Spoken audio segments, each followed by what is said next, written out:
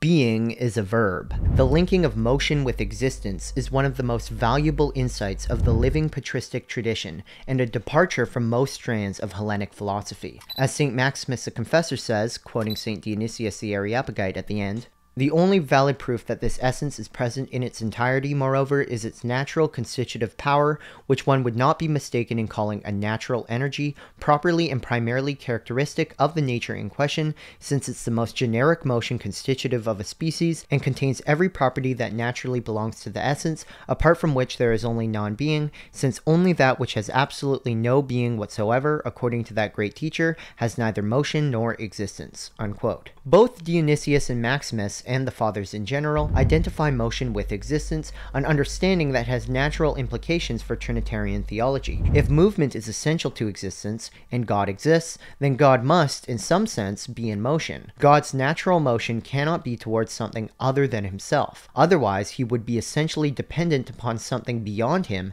and wouldn't be God by the biblical, patristic, and orthodox definition. God is indeed in motion, but his motion is the divine life of the Trinity, a motion beyond time.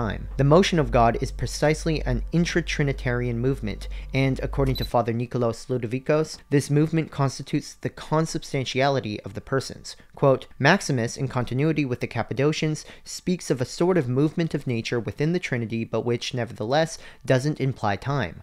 And this is precisely what constitutes homoousion. Concerning divine essence, the Confessor avers that though it stays in immovable rest, the divine essence seems to move, moving towards each other. So homoousion is a timeless intra-Trinitarian movement. It's an affirmation by the Son of his nature as the Father's nature, an affirmation by the Spirit of his nature as the Father's nature, and a reciprocal affirmation by the Son and the Spirit of their essence as that of the Fathers together with each other's, timelessly following the causal affirmation made by the Father of his nature as the Son's and the Spirit's nature through generation and epichoresis." Unquote. Without getting into the fascinating but dangerous territory of speculating about the specific meaning and implications of every theological term Father Ludovicos employs, what's essential to note is that it's legitimate to speak of an intra-Trinitarian movement that specifically relates to their consubstantiality and perichoresis. Again, without getting into specific and debatable definitions, we should note that the dogmas of consubstantiality and perichoresis further reveal the communal nature of God and, by implication,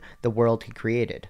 God isn't self-enclosed because he's an eternal communion of three persons wherein each knows the other with the third. The Father glorifies the Son, and so does the Spirit. The Son glorifies the Father, and so does the Spirit. Each glorifies the other two together, but their glorification of the other two implicitly affirms their own unique position within the unity, and thus it's always already a tri-unity. There is a sense in which the Father affirms himself as the Father precisely because self-affirmation isn't equal to self-relation, but to the perfect realization of communion. The eternal begetting of the Son and the distinct but eternally related procession of the Spirit from the Father is the homoousion of which Father Ludovicos speaks above. I also personally understand the perichoresis of the persons as related and mutually interior to consubstantiality, but distinct insofar as perichoresis specifically describes the mutual interiority of the three persons who each actualize the one divine essence and the energies of that essence in their unique hypostatic ways, that is, as three distinct persons within a single communion. Consubstantiality is the eternal timeless movement of the Father's nature, as it's actualized in the begetting of the Son and the spiration of the Spirit.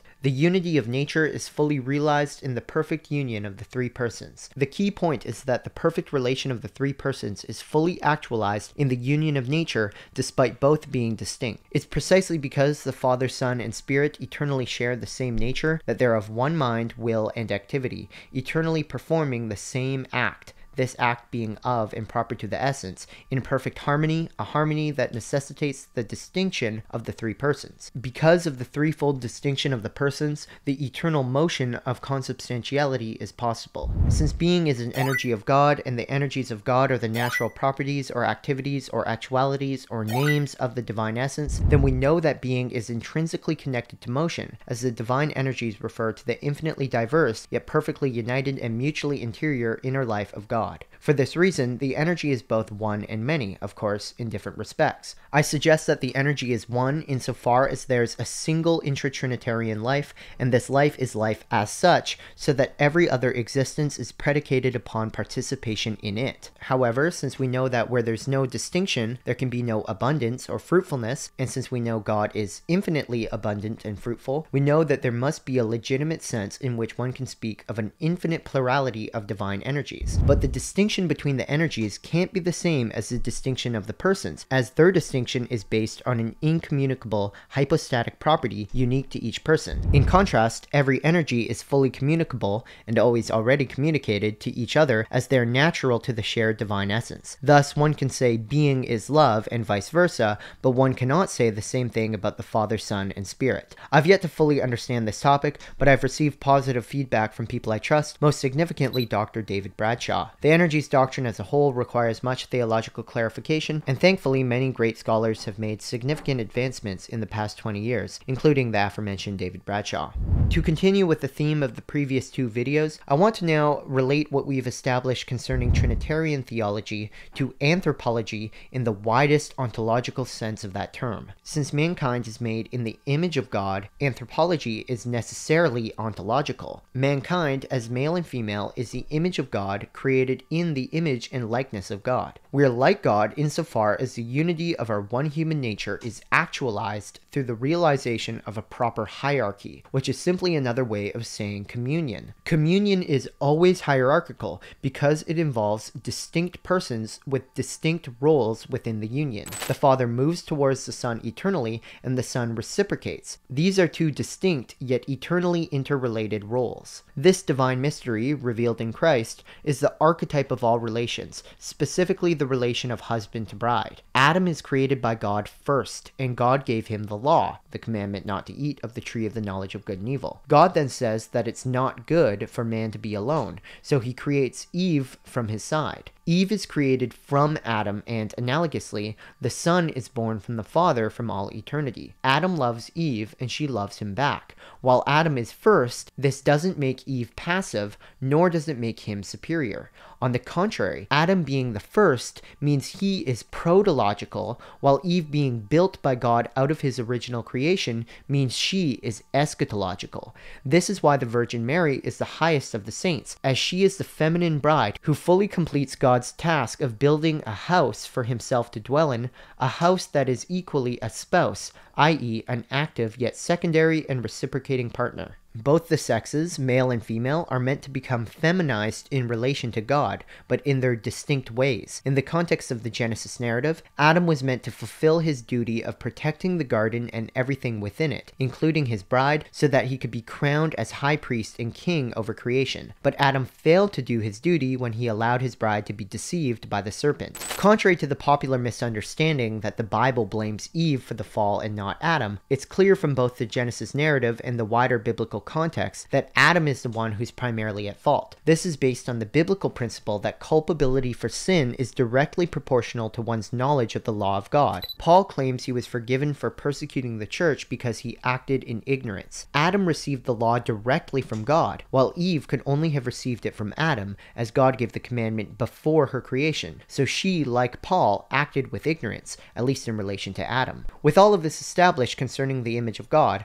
I want to emphasize the fundamental point that the purpose of humanity is to be feminized in relation to God, which consists specifically of our becoming built as the dwelling place or house or bride of God. This is theosis. Many great theologians believe that the incarnation of the Word wasn't contingent upon man's fall, but was part of God's eternal plan for creation. So, Adam and Eve didn't have to sin in the garden, and God had a plan for them if they hadn't. Specifically in the context of the early Genesis narrative, I suggest that Adam on the evening of the 6th day was meant to guide Eve into Sabbath rest on the 7th. The Sabbath is the day of union between God and man, symbolized by the eating of the tree of life. The ultimate realization of the union between God and man is the latter's ecstasis into God, wherein both male and female together are adopted into the eternal Son of God by grace. This union is eschatological. Protological history consists of Eve's original being built from the side of man, and man's fulfillment of his masculine role in guiding his bride towards fulfilling both of their purposes, i.e. the begetting of children together, and glorifying God. Both play distinct yet mutually constituting roles in realizing these purposes. Eve is eschatological because the seed, who once again we believe was to come within a non-fallen chronology, the seed comes from her, but of course she comes from Adam, who comes from God. Christ, as both the seed, the man, and God, perfectly fulfills his role as the last Adam, who guides his bride, who before the incarnation is barren, into union with his Father, which is the precondition of her spiritual fertility. Adam's separation into two parts is a necessary step in his transformation into the likeness of God. While it may seem to be a paradoxical idea that Adam could become more fully himself, i.e. fulfill his good, through being divided in two, we have no reason to believe this is a contradiction if we understand that creation is entirely contingent upon God. If creation doesn't find its principle of existence within itself, that means that it's entirely contingent upon God. Since no created being possesses existence in itself, self-directed motion would necessarily be contrary to the ontological constitution of every creature. Thus, the communal nature of being seems to be a logical necessity of the doctrine of creation. Since our investigations are based on the revelation of God in Christ, we can now understand that Adam's division in two, the creation of a distinct self from his self, is an intrinsic aspect of his imaging God. Just as the Father has eternally begotten the Son, Adam submitted to God and allowed him to build another from his own self. And if we agree that man truly is the image of the triune God, and that we're meant to be fully conformed to his likeness, then it seems to follow that intrinsic to the purpose of the union of the two is the ecstasis of their mutual love, their fruitfulness and multiplication, just as the love of the Father and the Son eternally flows out and is shared in by the Spirit. Eve was created for Adam so that the two could become one and fulfill their unity in the third. This third is symbolically and protologically their children, and spiritually and eschatologically Christ. The most significant point is that man's separation into male and female is an intrinsic aspect of his telos, and it signifies the distinction between persons necessary for any communion, and teleology is communal. And since, as we know from the previous video, teleology and ontology are mutually interior, we can also speak of Adam's existence being further realized or actualized in his division into two. Peter Leithart recently tweeted the following, quote, "When man is separated into male and female, he ceases to be self-enclosed in his isolation. Adam's body literally opens so Yahweh can build another like opposite him. That's an advance in godliness, for like the Creator, man is himself as he makes room for another."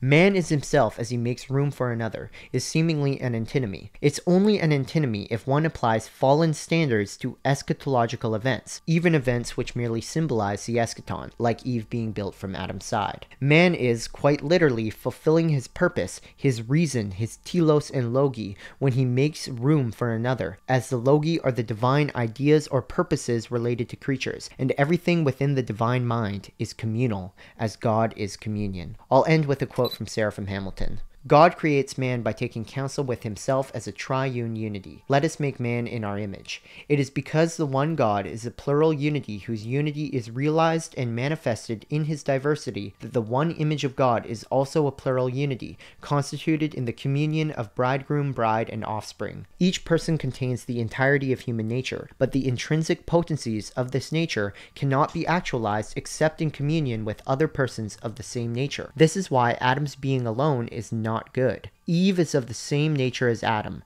bone of my bone and flesh of my flesh, language used for fraternal relations, thus the biblical theme of the sister bride, as in the Song of Songs, my sister, my bride. The woman, born from the side of man, shares his nature and is joined to him in becoming one flesh. This is the means by which human nature is developed and matured, division and reintegration in glorified form. One divides the sacrificial animal, then glory fire consumes it as a single cloud of smoke.